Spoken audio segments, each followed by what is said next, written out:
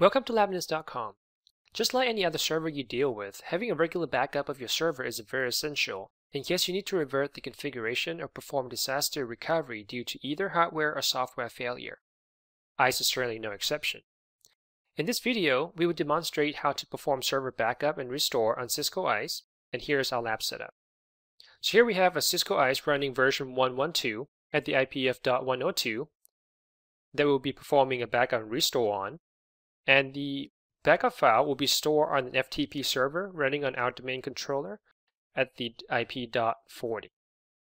So the first thing that you need to do before you can perform backup is to create a software repository.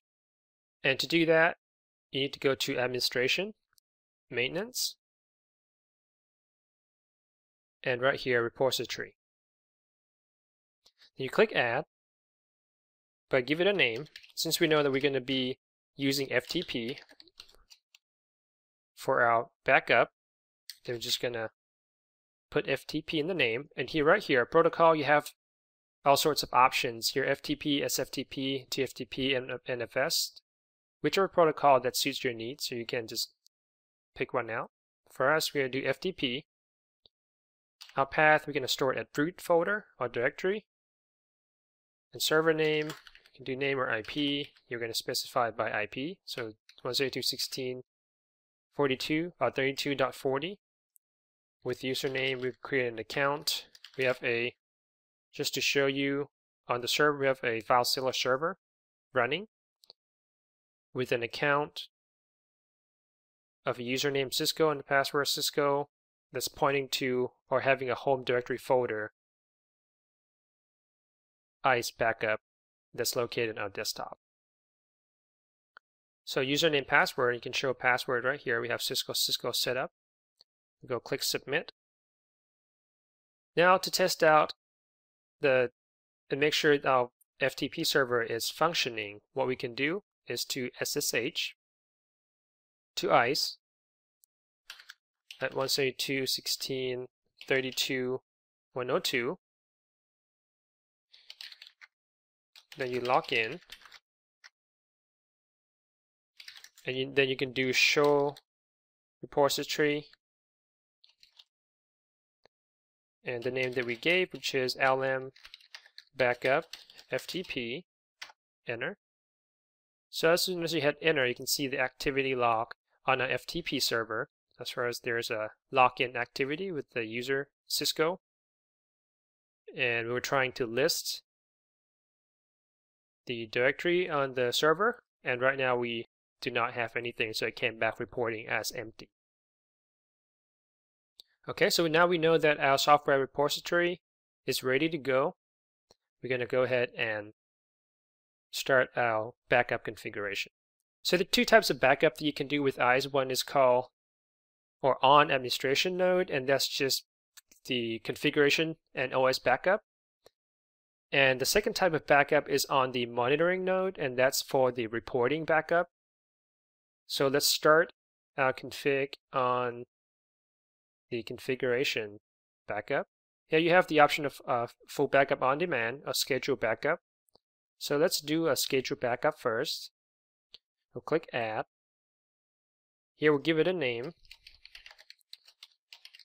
And whatever name you provide here will also be a part of the file, of the backup file name. So right here, repository is already there. And here's an option or checkbox if you want to, whether or not you want to include the OS system data on in the backup file or not. So at this point, we want to exclude it. So we just want the config themselves and not the OS. Whether or not you want to do repeating the backup. Encryption key. Will be, you need an encryption key when you're trying to do the restore. So, and you also need to make sure it meets the password complexity. So if you just go ahead and do Cisco, that would not meet the password complexity. So we need to give it something else. Let me make sure I get this right. So otherwise, when it comes to the restore portion of it, we would not be able to do that. So, okay, so now you have to specify the time of day that you want the backup to run. And we can just do Let's see. We'll just do midnight, for example. So every midnight we want the config ISE config to be backed up, and you have a choice of the frequency. So just keep it simple. We'll do daily. Your submit. Okay, so that is ready to go. Next, we're gonna configure a scheduled backup for our monitoring node, which is the reporting part of it. First thing it asks you is the encryption key. We're just gonna use the same encryption key here. Again, choose the data repository. Let's do 10 p.m. at night for incremental backup. So one difference between the monitoring, reporting backup and the configuration backup is you have capability to do incremental backup with the reporting. So we want to do, let's say, incremental daily at 10 p.m. and then we also want to do a full backup weekly at 1 a.m. And don't forget to switch that on. Okay, so that is set up. Next, you can look at data purging as far as how long you want to keep your reporting or store the reporting before it gets deleted. It can be either 80% of your available disk space, or you can specify the time period, which default is 3 months. So we'll leave that as default. Okay, we'll tell it which data repository you want to make sure data purging is active on. Restore, we'll deal with that later once we've finished with the backup, so we'll come back and take a look at that. So instead of waiting for the scheduled backup to start, we're actually going to go ahead and perform a full backup on demand.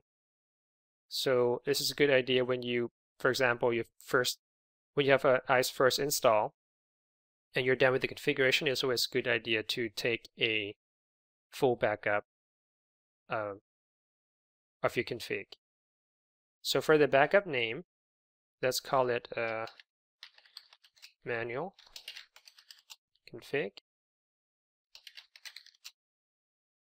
Repository, again, point to our FTP server, and we would like to exclude the OS data, and we have to give it the encryption key.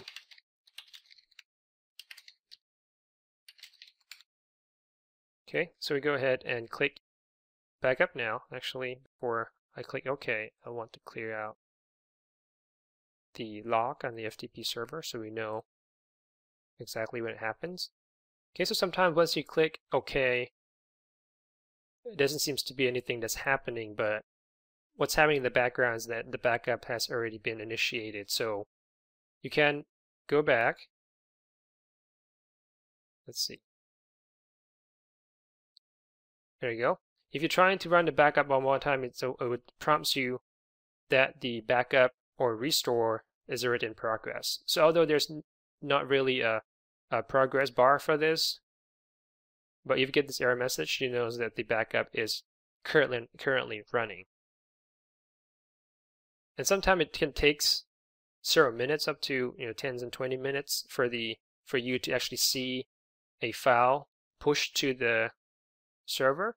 So I've tried to run this a couple of times, and I kind of know that it's an average about 20 minutes. So instead of keeping you guys waiting, I'm going to go ahead and pause the video, and then I will return once the backup has been completed. I'll be right back.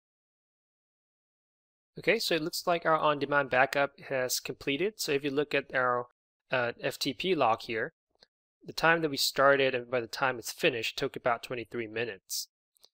So let's take a look at what we have as far as in the folder. So here's the file with the name of manual config as part of the name as we specify in the on-demand backup page. So now that we have a backup file, what I'm going to do next is to revert to a snapshot of the ISE server to when it was a fresh install, so we can try to perform a restore. So here I'm going to go to Snapshot Manager. We're going to go back all the way to default. Click yes, close, Now it's reverting to the previous snapshot. So as soon as that's completed, we're going to go ahead and restart. So reset. Okay. And once it's back up, we'll try to perform a restore. So I'm going to pause the video for a second. I'll be right back. Okay, so now that we have our ISE server reverted back to when it was a fresh install, just to show you real quick here, under policy authentication, you see all of our policies are now gone.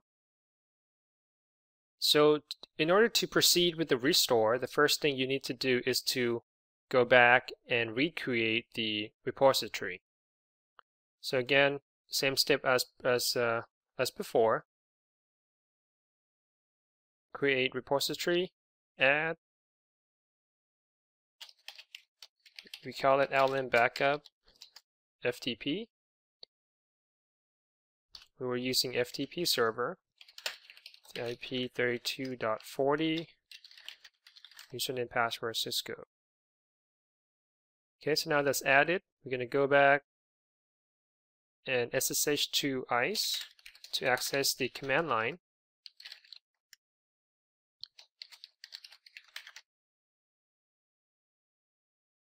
Okay, make sure our FTP server is still running. Let's clear that. Do a show repository.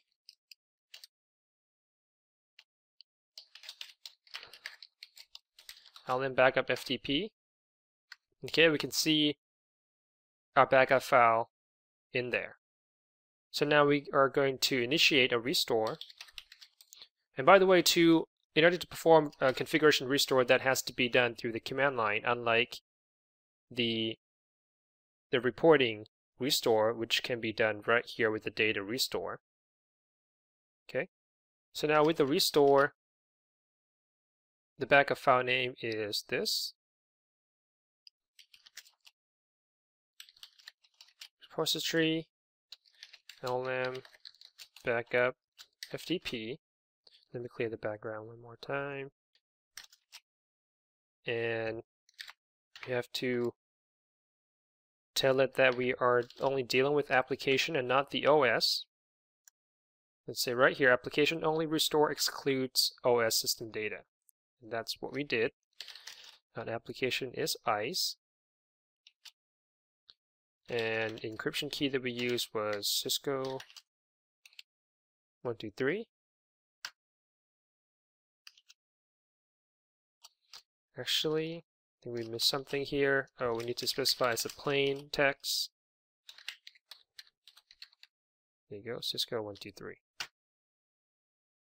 It said restore may require a restart of the application services, and we said yes, that's okay.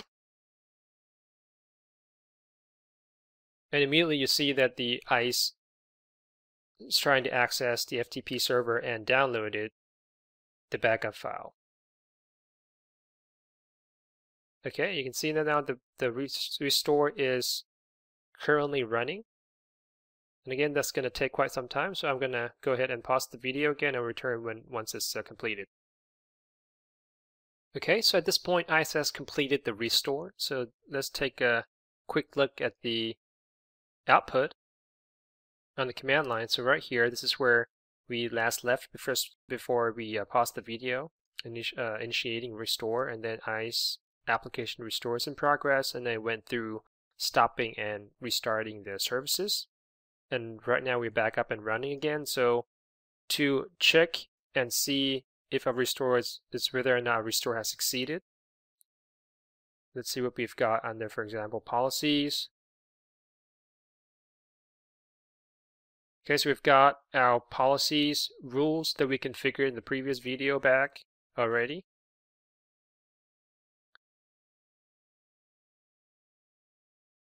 Let's see what else we have already configured. What about user database? Okay, so the user database has already been restored as well. So at this point, we're back where we were taking the backup of the config. Okay, so that wraps up our video on the backup and restore on the Cisco ISE. Thank you for watching LabMinutes.com. I'll see you guys in the next video.